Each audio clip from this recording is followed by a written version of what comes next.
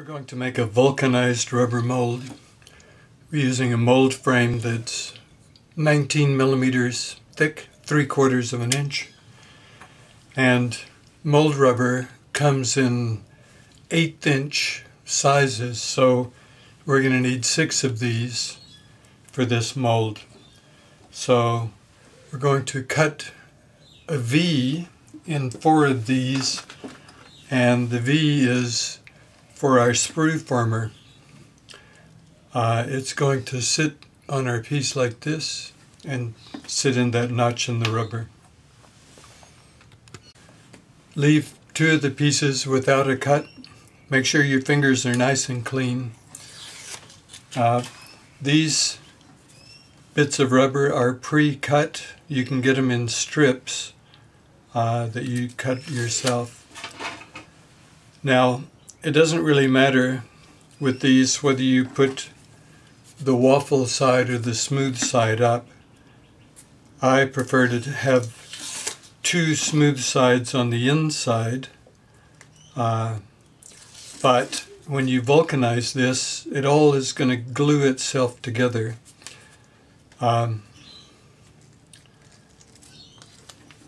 So it doesn't really matter.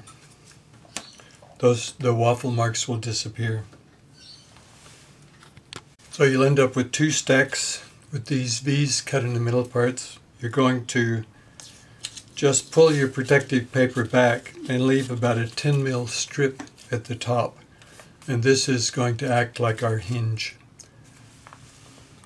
We're going to take 2 of the little pieces that we cut out of the notches, and we're going to stick them next to our sprue former just to act like locators, so that when we're making our waxes, this will locate the ends so that they perfectly align themselves.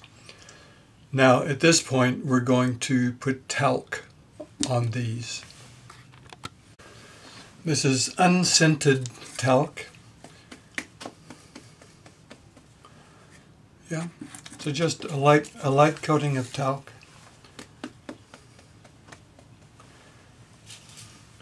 Then we're going to take these bits off and stick this together. Now we're going to take our protective coating off the outside bits and stick the whole thing in our mold frame.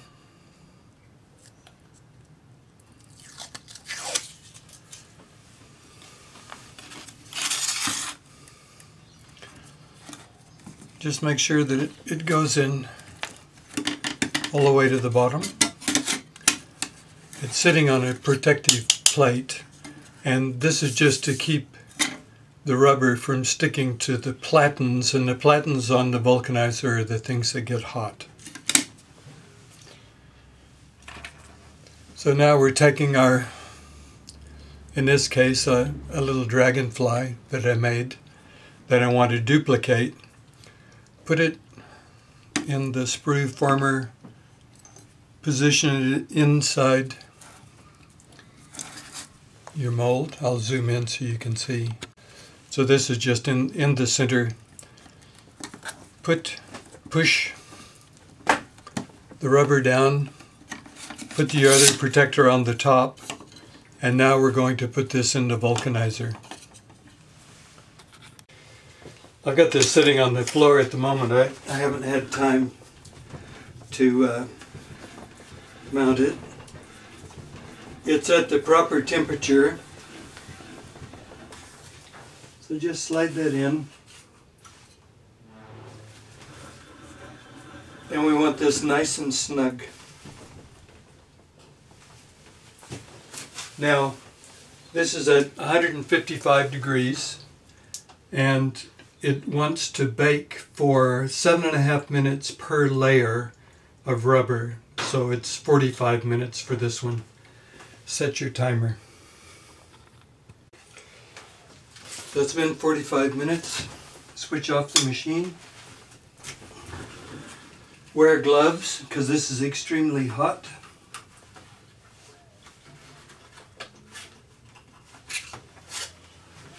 And when you take your sandwich out, if you grab the middle and it comes off, it's vulcanized, it's cooked. If it's sticky and you can't get it off, put it back in and cook it a little bit more. Now, put this somewhere where it can cool to room temperature. It takes about an hour. As an alternative, you can drop your mold into a bucket of water. It's not cheating. It actually says on the instructions of the rubber that that's an alternative that you can do. But I'm just going to let mine sit for about an hour. I've put it on the vise, so it's not going to burn anything. When your mold's at room temperature, peel the rubber back and push it out. There's your sprue former in the end. Take your scissors and trim this right back to the edge.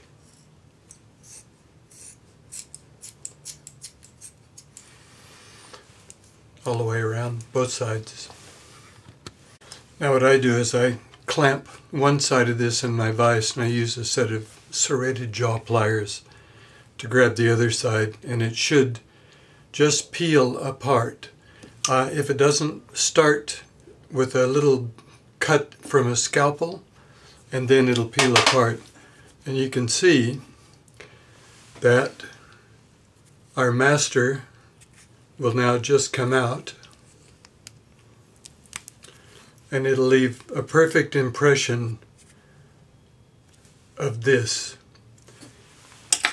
Then we'll squirt wax in this, and we'll end up with little wax copies.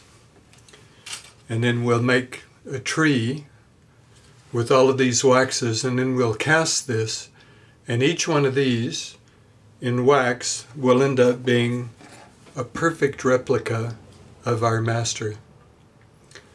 That's it. Oh, one other thing. What you'll need to do is you'll need to take your scalpel and put little lines. So we're going to go from here right to the outside of the mold, and we're going to both sides and put talc in those cuts. So spread it, put talc in the cut, and let it go back together. If you don't put talc in there, the rubber is so self-healing that it'll just close up. If you put talc in there, when you squirt the wax in, the air will be able to exit and the mold will fill completely. So that's it, our vulcanized mold.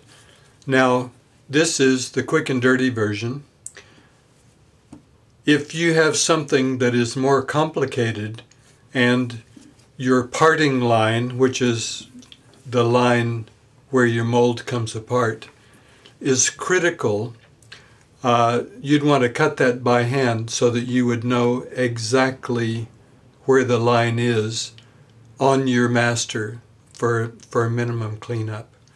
But for something like this, that's just a flat surface, two-dimensional really, it doesn't matter. The parting line will be right on the edge all the way around. This is the quick way to do it.